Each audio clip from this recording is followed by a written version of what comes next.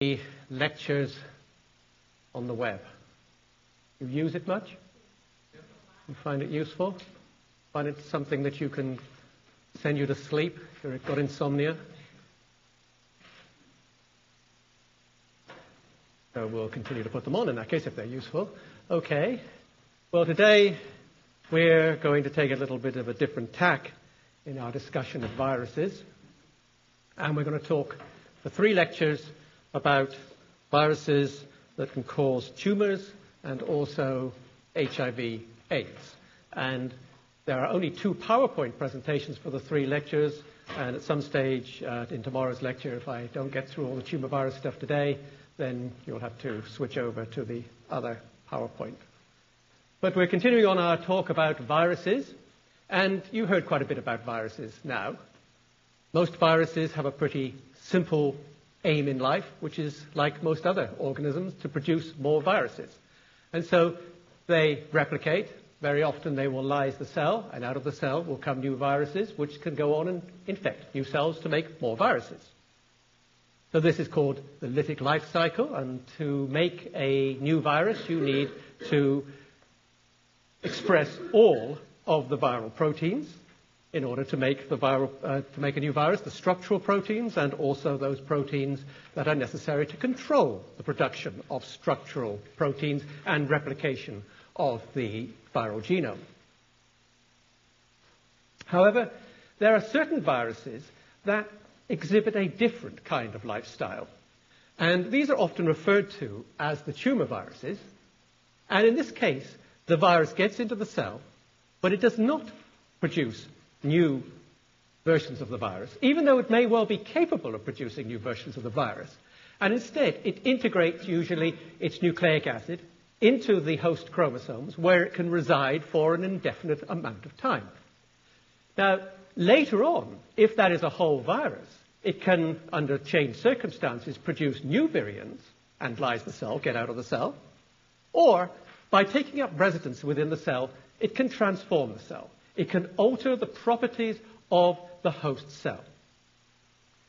Now, as I said, sometimes that latency may terminate and they produce new viruses. But in that case, the whole virus must be there in order to make a whole virus, progeny virus. Now, during the process of transformation, during this latent lifestyle, some virus proteins get expressed, and these, in many cases, are the early functions. These are the functions that the virus uses to turn on the synthesis of nucleic acid inside the host cell in order that it may replicate its own genome. There are control proteins. You've heard about early and late proteins in viruses. The early ones are the control proteins, which change the environment inside the cell to the advantage of the infecting virus. The late ones tend to be the proteins that will form the true progeny viruses. So during transformation, you're not making any viruses, and therefore the structural proteins of the virus are not expressed, but many of the early functions are. And these change the properties of the host cell to transform it. And very often, since these are proteins that change the nucleic acid metabolism of the cell, what you see is loss of growth control. And if these cells are things like epithelial cells, and most, if not many, if not most tumors are tumors of epithelial cells, they will exhibit changes in their cell surface proteins, which will allow the cell to become less adhesive to its surrounding cells. The cell becomes more motile. It can invade other tissues and have all the properties that you expect of a transformed cell. And of course, what we see in the patient is its ability to form tumors, in which viral genes interfere with the control of cellular replication. And very often we also see that the integration of the virus, the residence of the virus within the host cell, causes changes in the chromosomes. And that can be just aberrations, which I'll talk to you about a little later on, breaking up of the chromosomes at certain places.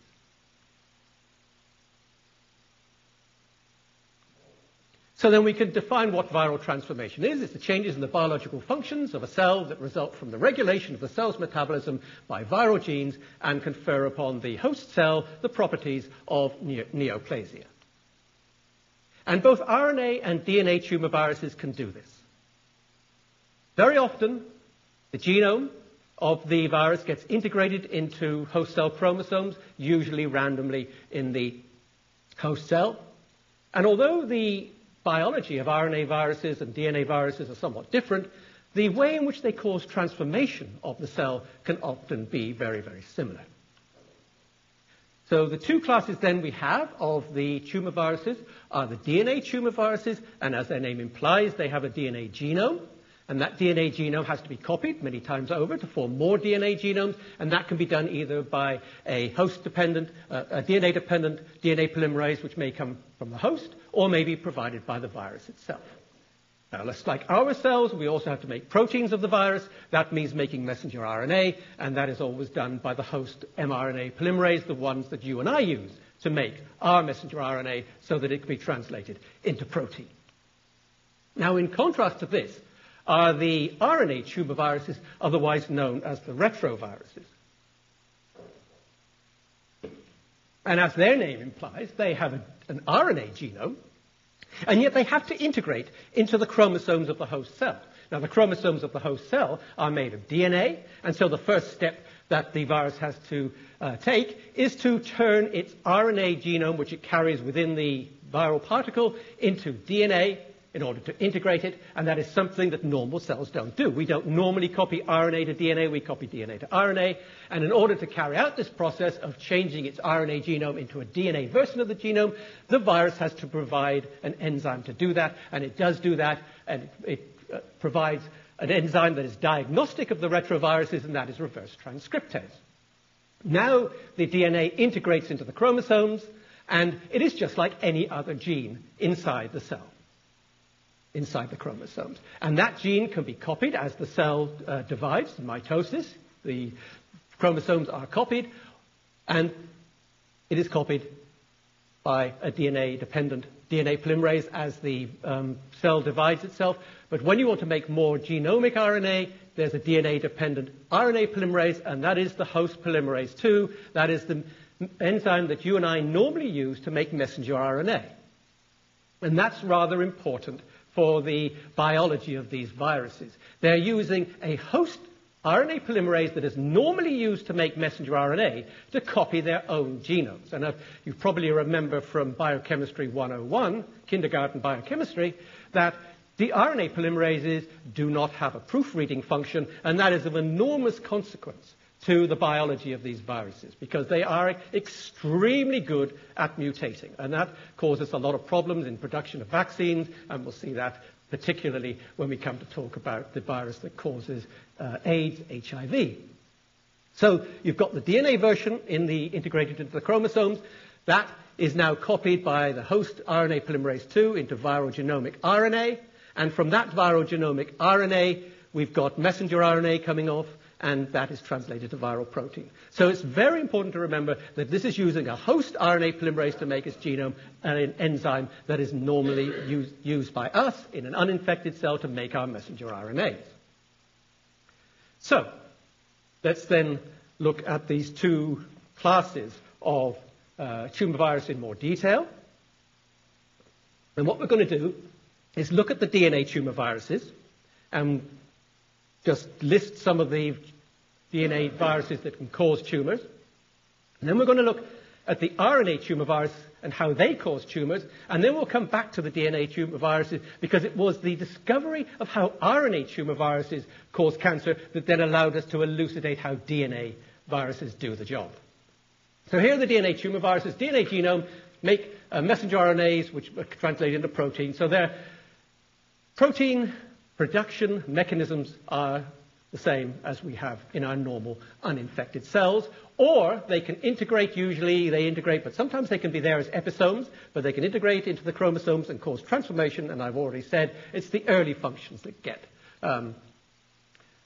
expressed. Now, some of these DNA tumor viruses, probably the most important DNA tumor viruses are the papillomaviruses. For a long time it's been known that these can cause natural cancers in animals. They also cause warts. If you've ever had warts, then they're caused by papillomaviruses. They're everywhere in the environment. Most people get a papillomavirus infection. They go for the epithelial cells, as you might expect, for something that causes warts.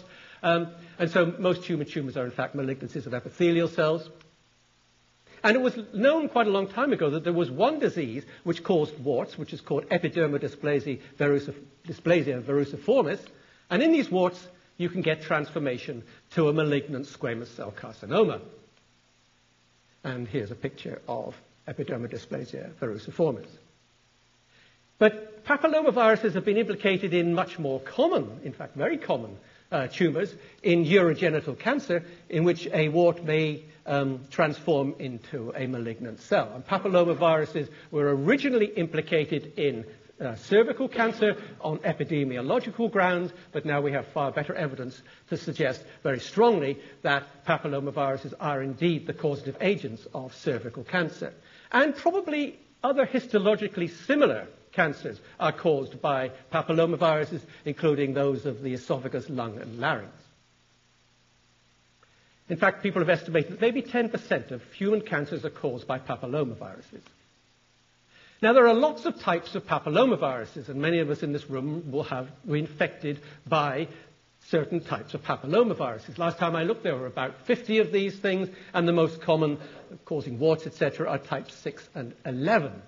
But most people clearly don't go down with a papilloma-caused tumor, and most cervical, vulvar, and penile cancers are associated with rarer forms of the papillomaviruses, particularly types 16 and 18.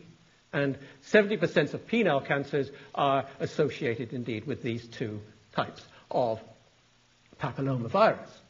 So these are epidemiological studies looking at correlations between infection of tissue, infection of biopsy specimens, and the presence of the virus. But nevertheless, it's quite clear that these particular papillomaviruses, 16 and 18, transform human keratinocytes, which is what you might expect. And now we've got an extremely effective vaccine that's just come out. It's called Gardasil, and it's a quadrivalent recombinant vaccine. These are proteins made in yeasts, and they contain proteins from types 6, 11, 16, and 18, and it's an extremely effective vaccine. So it looks pretty clear that papillomaviruses indeed are responsible for things like cervical cancer. Polyomaviruses, you've heard a little bit about polyomaviruses. The archetypal polyomaviruses was SV40. Many people of Dr. Mayer's age have received SV40 because it was a contaminant in the very early strains of the Salk polio vaccine. So the people that was because the Salk polio vaccine was and still is made on monkey kidney cells. And so the cells that were originally used were contaminated by this polyomavirus SV40, and there's no evidence that SV40 has caused tumors in people as a result of that. However, if you're a juvenile hamster, then it's a cause of sarcomas in juvenile hamsters. The mouse polyomavirus will cause leukemia in mice. There are two human polyomaviruses. We just mentioned this, by the way, normally, but in fact, there is, from last year now, a possible association of the human polyomavirus known as BK. BK was the initial of the patient from whom it was isolated, and there's been this association in one study. It made the newspapers about 6 months ago. Even the state newspaper carried it, so it must have been somewhat important, I suppose. On the other hand, knowing what the state newspaper carries, then maybe it wasn't of any importance. Anyway, there is this association between BK virus, a human virus, and prostate cancer in men in one study. So time will tell whether the correlation actually pans out. But these polyomaviruses are able to transform cells when they've got an incomplete genome.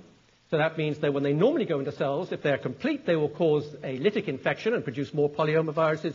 But if they've got only part of their genome, the early part of the genome, then they can transform cells. So these early functions that are being examined, that are being expressed here, are what we call oncogenes. These are genetic material that will cause tumors. Also, in parentheses here, JC, the other human virus here, has been strongly associated with PML, and you'll hear more about that, I think, under the slow virus lecture later on next week. And PML was a very rare disease, but is becoming increasingly common, and you'll almost certainly see it when you get into the clinics in patients with an HIV infection. Adenoviruses, very oncogenic in animals. Only part of the virus gets integrated in this case.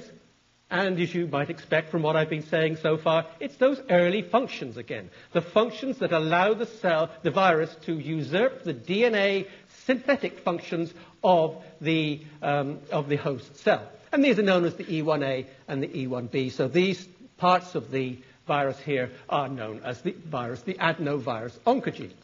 So we can now define an oncogene. It's a gene that codes for a protein that can potentially transform a normal cell into a malignant cell. An oncogene can be transmitted by a virus, and then we call it a viral oncogene.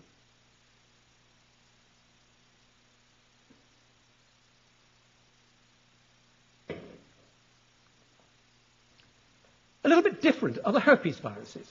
The very first human tumor virus was a herpes virus. The very first human tumor virus to be discovered was a herpes virus. There's a lot of evidence that they're involved in several human cancers. Some are extremely tumorigenic. They are found integrated into the DNA of tumor cells, but in a minority very often of the tumor cells or the cells in a tumor, and there's been this idea that they've had sort of a hit-and-run mechanism of producing cellular transformation. The very first virus to be discovered as a human tumor virus was Epstein-Barr virus. And this is a strange virus because it has a different effect according to where you live. It was discovered by Dennis Burkitt, who was a physician in Africa, and he noticed, he discovered a lymphoma called Burkitt's lymphoma, and it was later discovered, it wasn't actually discovered, the virus wasn't discovered by Burkitt, but the causative agent of Burkitt's lymphoma was discovered to be Epstein-Barr virus. And there are two forms of Burkitt's lymphoma, endemic and non-endemic. The common one throughout the tropical belt is the endemic form, and that has been associated with malaria as a cofactor. And it seems that if you are debilitated by having a malarial infection, then the virus, and everybody virtually in tropical regions is infected by EBV in the very early years of life. So everybody's infected by it. But when you get a debilitating disease like malaria, then the virus can express itself, and then you get a proliferation of the cells in which the virus is resting, is living, and those are the B lymphocytes, and you get Burkitt's lymphoma. The non-endemic is what you find outside the tropical belt, and in fact there are sporadic cases all over the world of non-endemic Burkitt's lymphoma, not as strongly correlated in certain regions, particularly in North America with Epstein-Barr virus, but nevertheless there is a correlation between non-endemic and Epstein-Barr virus. But there's a very strong correlation in the endemic tropical belt-associated Burkitt's lymphoma. Here's a child with Burkitt's lymphoma up here. Now, this is the Burkitt's lymphoma. The endemic form is found in the tropical regions of Africa, the Caribbean, and also places like New Guinea. We think malaria is associated with this because those are the regions where you get malaria. And in places like New Guinea, where there have been very extensive eradication campaigns for mosquitoes, as a result, the incidence of malaria has gone down. The incidence of Burkitt lymphoma has also gone down. Now, if you are in Southeast Asia and you're infected very early in life by Epstein-Barr virus, the more likely cancer that you'll get is nasopharyngeal cancer, nasopharyngeal carcinoma. And we don't know why, that in these areas the predominant carcinoma is this one. It could be something to do with the diet, eating smoked fish. It could be something to do with the genetics of that population, different HLA antigens, etc. But nasopharyngeal cancer in Taiwan is the most common cancer in men and the third most common cancer in women. And that is caused by Epstein-Barr virus.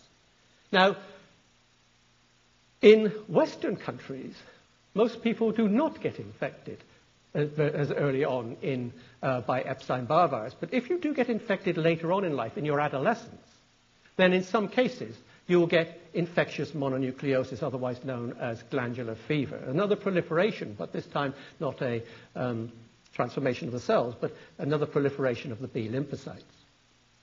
So you don't see glandular fever in underdeveloped countries because everybody has gotten a subclinical dose of the virus, or at least has had a subclinical infection by EBV very early in life. We see glandular fever, infectious mono, in Western countries because many people don't get that infection early in life. When you get it in your adolescence, it will give you infectious mononucleosis. Now, another of these herpes viruses that has raised its ugly head in the AIDS epidemic is Kaposi's sarcoma herpes virus, human herpes virus 8, and Dave Gangemi, I'm sure, told you a little bit about that. It is the causative agent of a malignancy of endothelial cells and causes, as I said, Kaposi's sarcoma. That was a very benign, or rather benign, indolent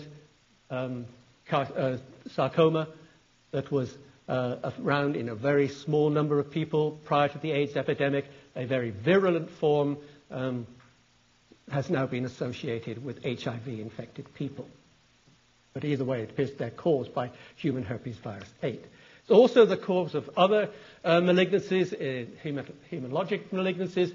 Multicentric Castleman's disease is also associated with HIV, and in that you get swelling of the lymph nodes all over the body. That's why it's called multicentric disease.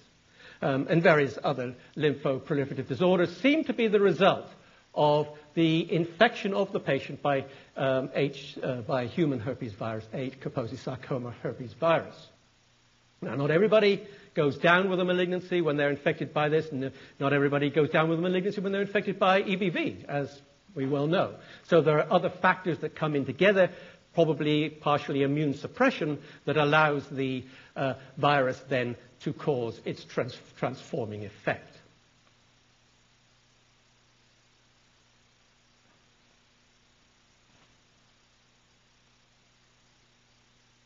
Somewhat different from the viruses that I've talked about so far, these DNA viruses that have a DNA genome that just gets replicated along with the chromosomes, is hepatitis B virus. This has a DNA genome in the virus, but it doesn't just copy that DNA genome into DNA by using a DNA-dependent DNA polymerase. It actually copies that DNA genome into more DNA genome via an RNA form, and that copying of the RNA provirus into the DNA genome requires an enzyme that's very similar to the one we see in retroviruses, i.e. reverse transcriptase.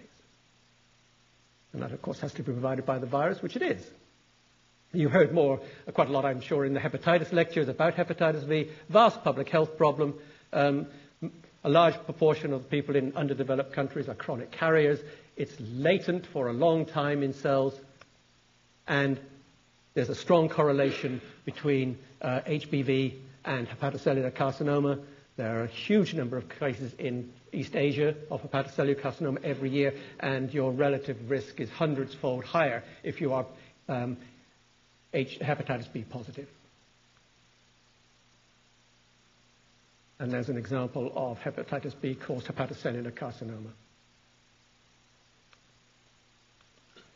So to summarize so far about our friends, the DNA tumor viruses, they can have two lifestyles. They can be lytic and produce new virus. Or they can go to ground in the cell's genome, and they can have a transforming lifestyle, a latent lifestyle in which they exist and replicate along with the cell but don't produce progeny viruses. And then in that case, the only genes that are expressed are the genes that are not those genes for the structural proteins, but the genes for changing the nucleic acid metabolism of the host cell. Now, one thing to note is, of course, these early functions, and I'm saying this because we want to contrast this with the retroviruses, these early functions are the oncogenes, as I've already said, but they are necessary for the production of a new virus particle, for a productive infection. So these early genes can cause transformation, but in order for the cell to produce new viruses, These genes have to be switched on to control DNA metabolism in the cell, and so they are necessary for a productive infection. That's in contrast to the oncogenes that we'll be seeing in the retroviruses. So those are a few of the more important DNA tumor viruses that are known to cause neoplasms in humans. We know that something is special about those early genes that allows the cell to be transformed. But exactly how that happens had to wait until we understood how the RNA tumor viruses cause cancers. So let's now go on and look at the RNA tumor viruses. These are much less spectacular looking viruses compared to some of the beautiful viruses that are DNA tumor viruses, things like the adenovirus. I mean, they're just absolutely herpes virus. They're gorgeous looking things in an electron microscope. These are not particularly good looking viruses.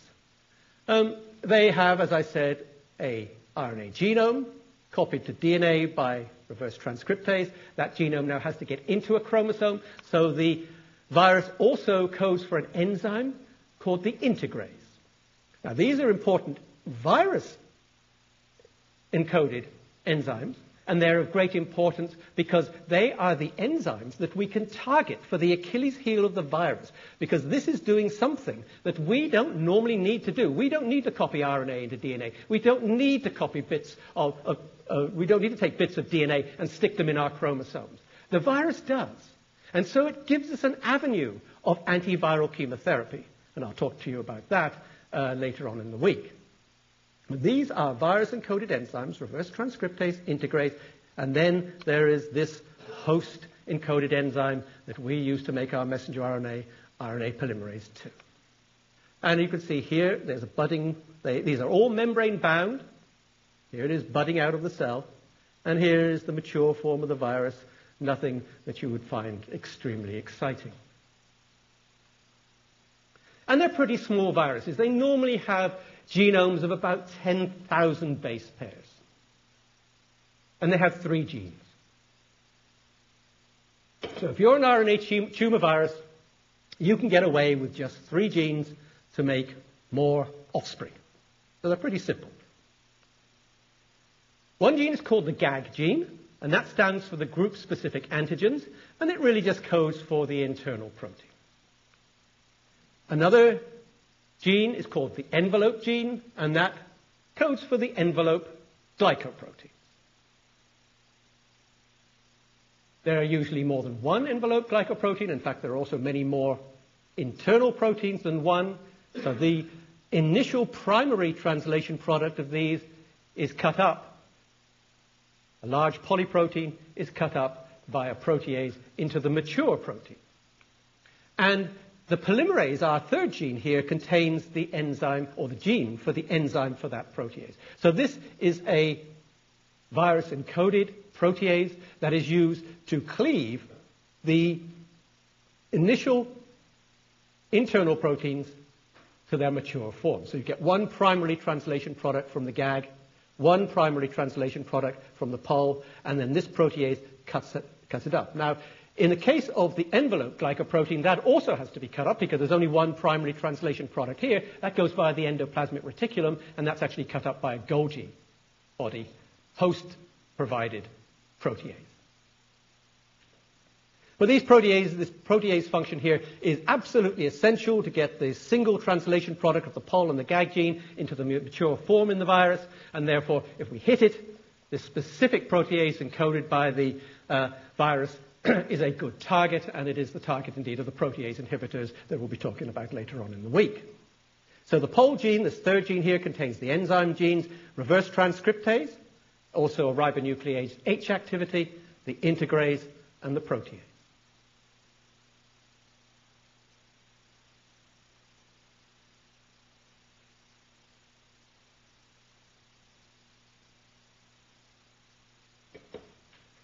Now, the RNA in the genome, there are 2 copies of it.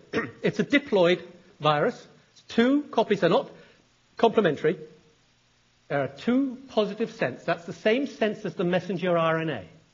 2 positive sense RNAs there, Capped and polyadenylated, you might expect that. This is being produced by the host cell messenger RNA manufacturing system using RNA polymerase II. So you might expect the RNA to look rather like a messenger RNA, and that's exactly the case. Now, the virus is a positive sense. The virus genome is positive sense, but unfortunately, it's covered in protein in the virus, in the nucleic capsid. And as a result, even though it is message sense, it can't be read as messenger RNA once it goes into the cell. So that means that new messenger RNA has to be made when the virus infects the cell. However, to make new messenger RNA, you've got to go through the DNA form, right? You copy the DNA using reverse transcriptase into DNA, the RNA using reverse transcriptase into DNA, and then you use polymerase II to make more messenger RNA. So this copying of the positive sense messenger of genomic RNA into messenger RNA requires the DNA form. The DNA form requires reverse transcriptase. Reverse transcriptase is not in the cell because it's not a normal cell function. It has to be provided by the virus. But viral proteins can't be made unless you have the action of reverse transcriptase. Therefore, the virus has to do something. It has to bring molecules of reverse transcriptase into the cell with it so that it can copy that RNA into DNA. The DNA can be copied to RNA, and then the RNA can be translated into more reverse transcriptase and more other proteins. So each particle of a retrovirus will contain up to about 10 reverse transcriptase molecules, protein molecules, to get the thing going once it infects a cell. And here's a diagram of the virus. Although there's only 3 genes, clearly a lot more proteins, the primary translation products are cut up and inserted at their correct place in the virus. This, in fact, is HIV. So which RNA tumor viruses cause human cancers? Actually, we don't know of many that do. There are 2 groups of retroviruses that are reported. There's actually 3 groups of retroviruses, but one of them we don't really bother to think about.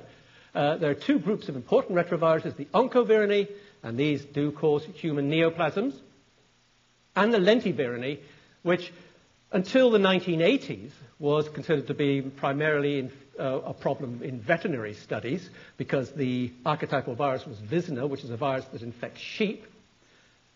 These have a long latent period. They cause a chronic progressive disease, and that Visna is a chronic progressive disease of sheep. But in the 1980s, HIV, a member of the lentiviruses, was discovered, and so now this has become obviously very important for humans. So which retroviruses cause human cancers? There are really only 2 that are known to do this. In the 1980s, there was a big search for the human cancer retroviruses by a lot of people who thought that there were going to be a lot of them that were discovered, and there was a big race to find the first human cancer-causing retrovirus, but as I said, only 2. They both involve neoplasms of lymphocytes. First one to be discovered was human T-cell lymphotropic virus 1, HTLV1. It causes some not all that common lymphomas. It's adult T-cell leukemia, Sézary T-cell leukemia. They're the same thing. Sézary was the French physician who discovered this disease.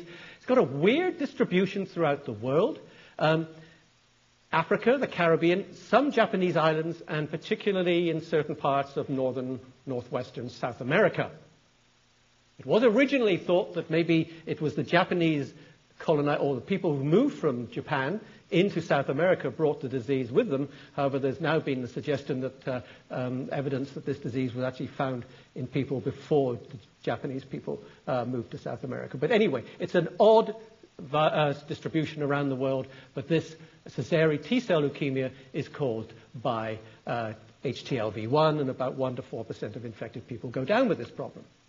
It also causes a disease called tropical spastic paraparesis, and that involves a myelopathy of the grey and white matter of the spinal cord.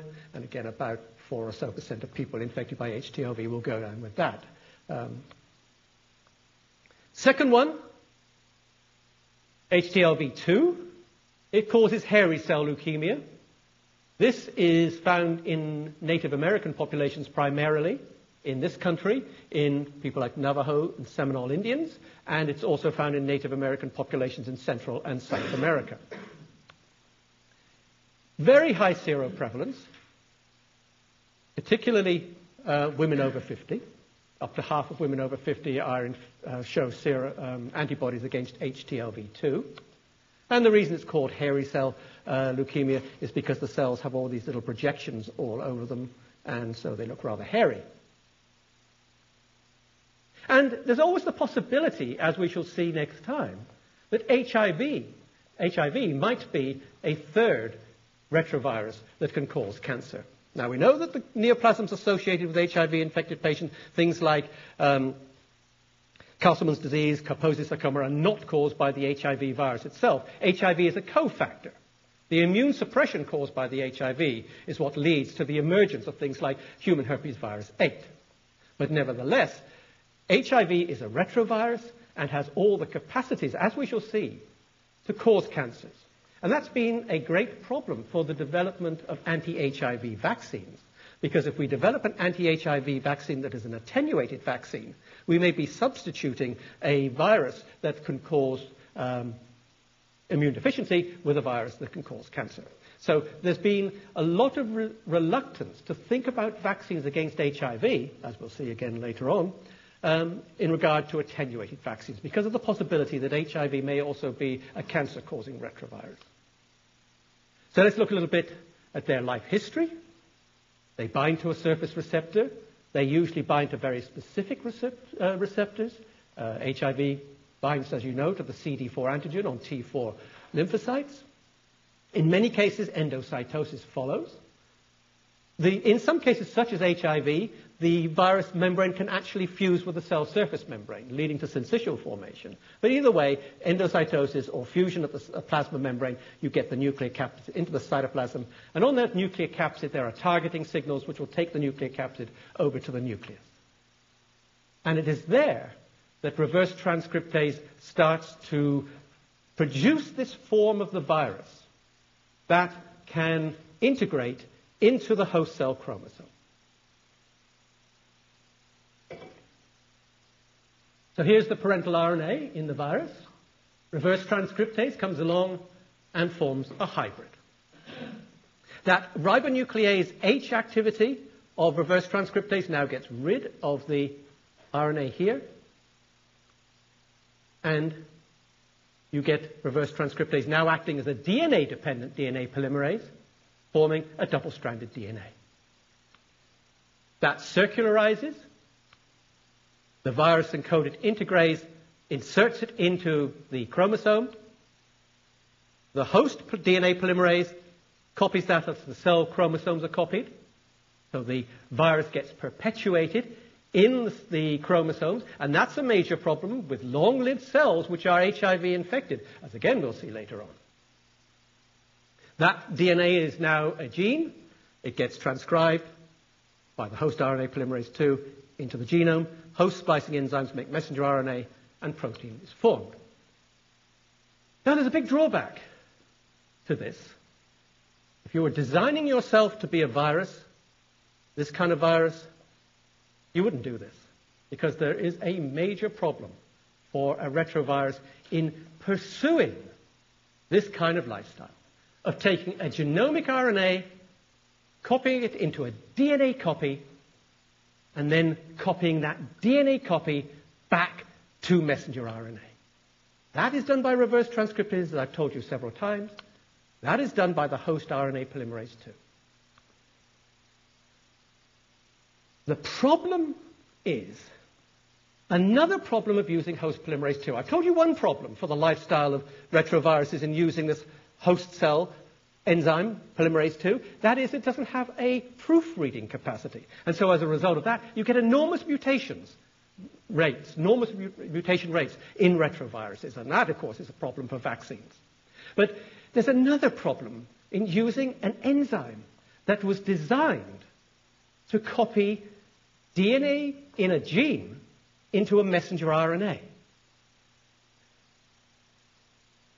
when Pol II, mRNA, RNA polymerase II, copies a gene, it doesn't copy the whole gene. It doesn't need to. There are parts of a gene that have nothing to do with the information that will get transcribed into messenger RNA and translated into protein.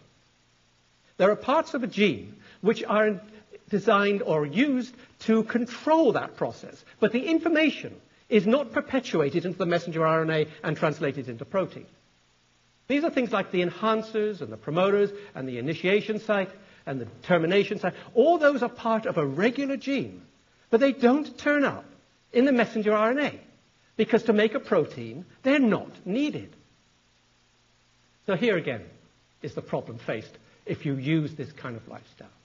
Here's your RNA, genomic RNA, coming in to the infected cell, and you've got an RNA-dependent DNA polymerase, and all DNA polymerases need primers, and in the case of the retrovirus, that's a transfer RNA that the virus picked up in the previous cell that it infected.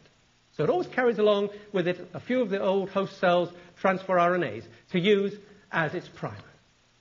And then the reverse transcriptase copies that. Okay, we've now got a strand of DNA. Reverse transcriptase now copies that back, as we've seen, to form double-stranded DNA. Now what happens? You've got an RNase initiation site that is never at the end of the DNA in the gene. Upstream from here, you've got the promoters. So RNA polymerase II comes along, and it says, here's the gene. Okay, I'll land on a promoter there, and I'll scan around, and I'll find the downstream initiation site, and I'll set up shop there, and I'll copy it till I find the termination site, which is ahead of all those enhancers and other control regions that are downstream. And as a result, we copy a shorter form of the gene. So, problem. The virus needs, when it forms its DNA form, needs to have those control sequences in, but they're not in the RNA, which came from a previously infected cell and was made by RNA polymerase II. How does the virus overcome this problem of not being able to copy the upstream sequences, the promoters, the enhancers, the initiation sites, poly-A sites, termination sites, and all those other good things that are parts of all genes but are never copied into messenger RNA? So, maybe the virus could integrate itself somewhere in the chromosome so that it was downstream from an RNA initiation site, it was downstream from some enhancers, etc., downstream from promoters, upstream from enhancers, etc. That would be a pretty tall order to do, to get in there, but on the other hand, it might be possible. Alternatively, the virus could carry in its RNA form those promoters, enhancers, and all the other good stuff that a gene needs, but then it's, as said, not copied. Well, the clue to how it does it, and it's absolutely, it's amazing how the virus does this. I almost think that these things think for themselves. The clue to how this happens, which is also very important to the biology of tumor formation, comes from a subtle difference, or maybe not so subtle difference, in the structure of the RNA and the DNA form. So let's just look at the structure of the RNA form here. Here are the three genes, GAG, POL, and N, that I told you about. Is all that's necessary to make a new retrovirus. Upstream, there are some regions that are not used to make viral protein. There are two repeat regions, one here and one here, at either end. They're repeat regions. They're quite common in virus biology, as you've heard. And then there's two unique regions here. There's a thing called the U5 here, near the 5' end. And here, near the 3' end, there's a region called the U3 region. So these are the repeats here. And then before you get to the first protein coding gene, you've got a U5 region. And here, after the envelope gene, you've got the U3 region.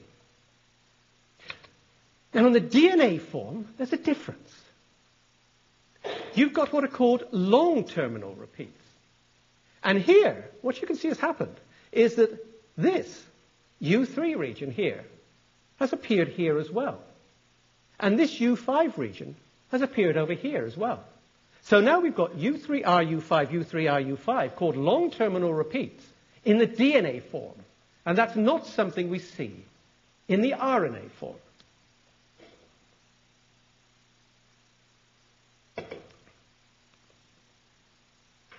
And this is what's happened.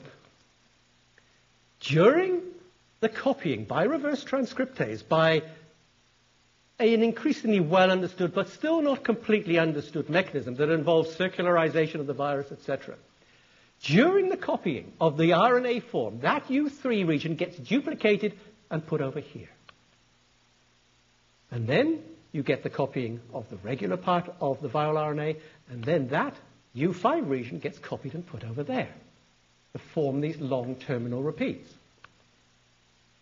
Now, it so happens that there was an RNA initiation site and some promoters in this U3 region, not where it ought to be, but it's just been carried along here. And when that has been put over here, the U3 site gets put over to here, and it turns out that over here there is an RNA initiation site when it's in the DNA form. And so we've got an RNA initiation site there. In the region up here, we've got a termination site, and we've got enhancers. Also in this site, there are promoters. And so we get an RNA termination site right here. So the virus has got cassettes of information for promoters and all the other things actually inside the RNA form that then during reverse transcription get put into the right place. So that you've got a promoter here. Polymerase II can find that promoter, move along to the RNA initiation site there, copy the RNA into a DNA into an RNA form, terminating here, and you've got back to what you started with. Now, isn't that just absolutely fantastic? What would stop it from stopping at the first? That is a very good question, to which we do have an answer. There's a termination site, as you say, here, that in the U5 that gets transposed over here. That U5 there should contain the same termination site, and it does. But just in the beginning of the gag protein here is a sequence which causes the RNA to, or the DNA, to be to assume a secondary conformation that actually suppresses the first of those termination sites. So yes, the RNA should be started out here and should go down there to the termination site there. But it doesn't. It's actually read through in most cases because of a suppression sequence which is actually in the first gene, the beginning of the first gene. It's a puzzle that a lot of people have asked about. So this means that retroviruses then, if they're carrying their promoters in that little cassette internally in the RNA form, can only have one promoter. It's in the U3 that gets shoved over here. So that means there can only be one RNA read off the gene. Okay? Because there's only one promoter site here, one RNA initiation site that was created in the DNA form at the right place. So only one long RNA can be made from the DNA form. Therefore, you've got to process that RNA, and for that you are going to usurp the RNA processing enzymes in the nucleus of your host cell, the host enzymes. And this explains why the RNA must be positive strand. Because the RNA has to function both as a genome in its full-sized form and also as a messenger RNA, either in its full-sized form or in a spliced form. And in fact, what happens is that genomic RNA, which will be processed, which will be packaged rather into the new viral particles, also acts as a messenger RNA for GAG and POL. Host cell splicing of that messenger RNA cuts out the GAG and POL, gives you the end gene, and then that is translated into the envelope glycoprotein. And I see the time now has come round to 12:50, or 11:50 rather, so it's lunchtime. I wish you a good lunch, and I'll see you at a horribly early time tomorrow morning.